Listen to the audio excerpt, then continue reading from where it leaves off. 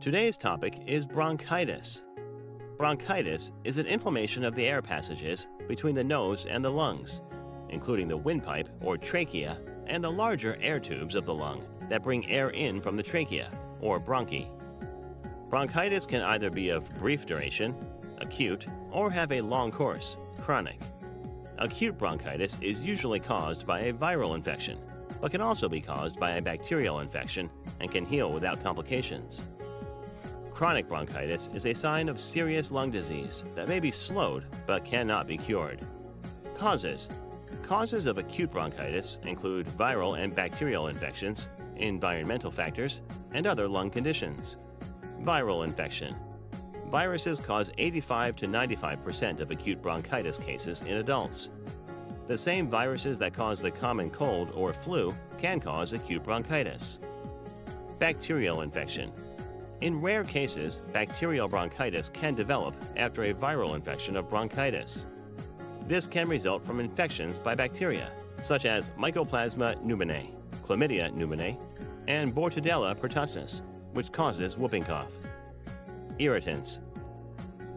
Breathing in irritants such as smoke, smog, or chemical fumes can cause inflammation in your trachea and bronchial tubes. This can lead to acute bronchitis. Other lung conditions. People with chronic bronchitis or asthma sometimes develop acute bronchitis. In these cases, acute bronchitis isn't likely to be contagious because it's not caused by an infection.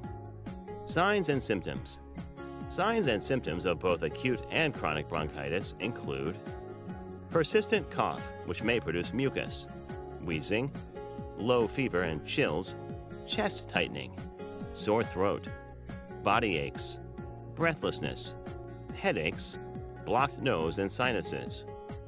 One of the main symptoms of acute bronchitis is a cough that lasts for several weeks.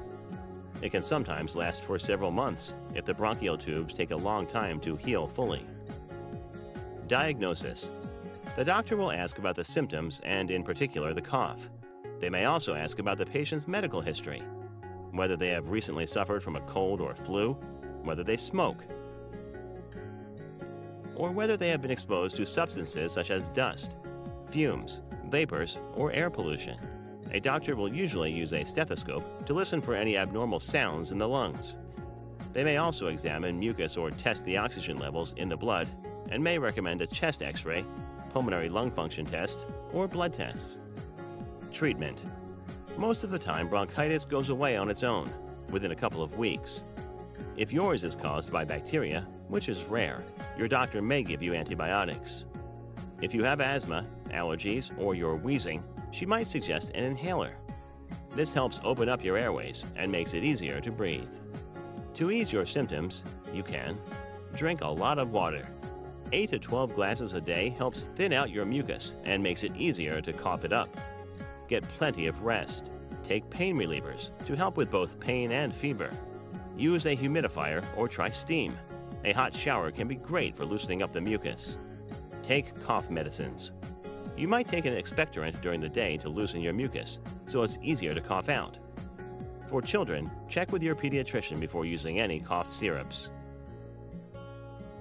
Thank you for watching our video. Please do not forget to like and share the video. Also, please subscribe to the channel to stay updated on our latest videos.